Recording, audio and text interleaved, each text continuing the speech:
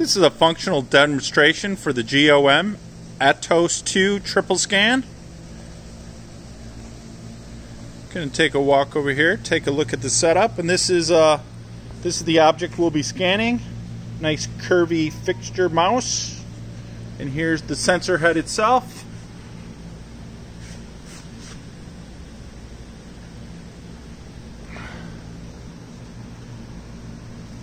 This is the PC, and here's the object that we scanned.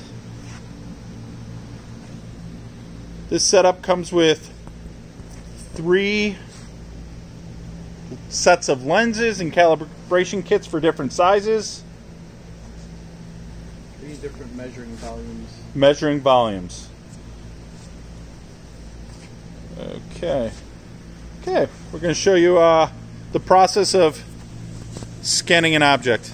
This is one that we've already scanned just to show one that's complete. Flip it over, you can see the bottom side. See all the 3D values. And zoom. Alright, we're going to start a new project. We're going to discard the changes that we'll save the previous one. Okay, this is a new project. We're going to initialize the sensor. Now, so it's showing us a left view. This is the measuring space. The 5 dots here, those are my fiducial marks, or they call them measuring targets that are on the, you can see how it's identified them on the unit here. We're going to turn on both cameras so you can see the 5 fiducial marks, and we're going to start taking scans. We have a manual pointer here, or it's wireless, so I can take scans while I turn the unit. So we're going to take a scan. That's the noise.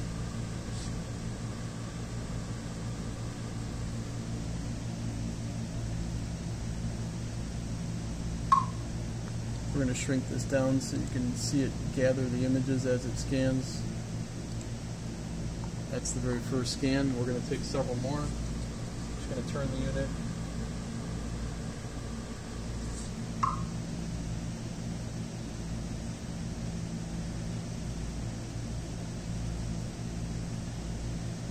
We can go back to the full view.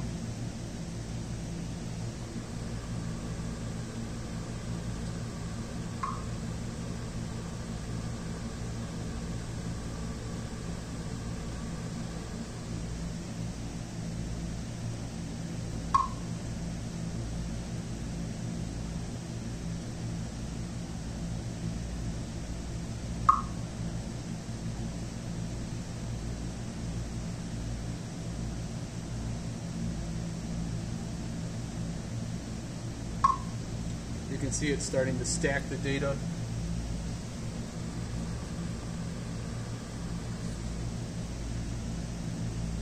Take another one.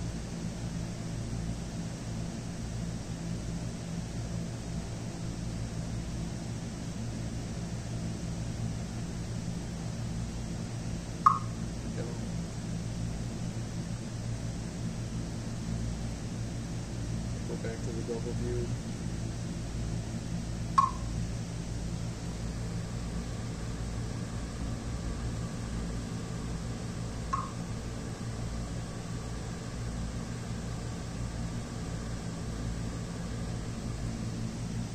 And we're doing these all at a fixed angle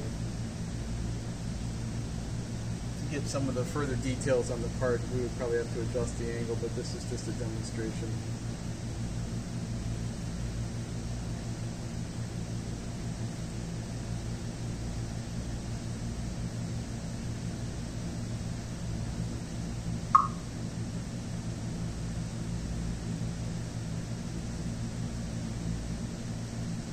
Do a few more and then we'll process it.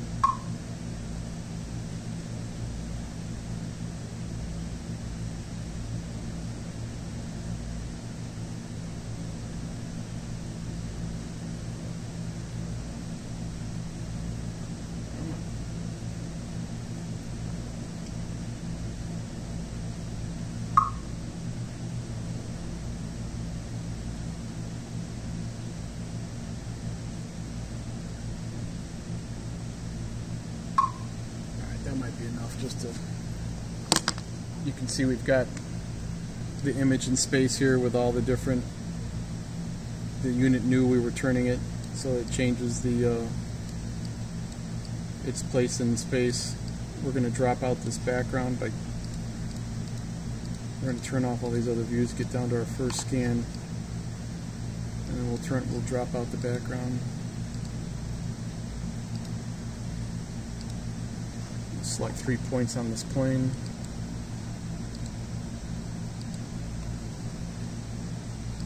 This will get rid of the table.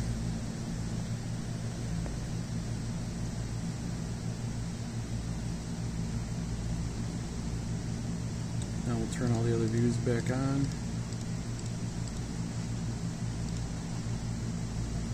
So this is the scan data. Like we mentioned before, we'd have to take additional scans and do some tilting to catch these shadowed areas. Alright, we're going to turn it into polygons.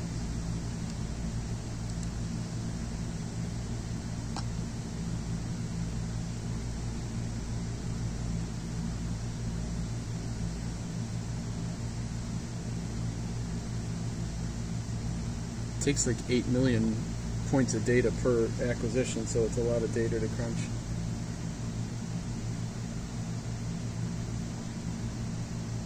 Alright.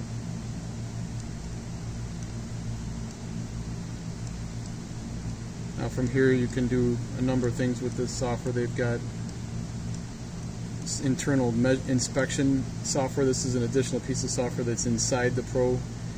You can do actual measurements, or you can compare to CAD data. So apply measuring principle, check dimensions. You can get into distances, angles. You can also export, and it looks like it exports a number of different. You can export an IGES. You can export STL. I think that's the the point cloud data set, and then these can be imported into things like Polyworks. I think that's what they were using, or other reverse engineering tools to turn this into a CAD model, an actual CAD model. Okay, that's our demonstration. Please let us know if you have any questions.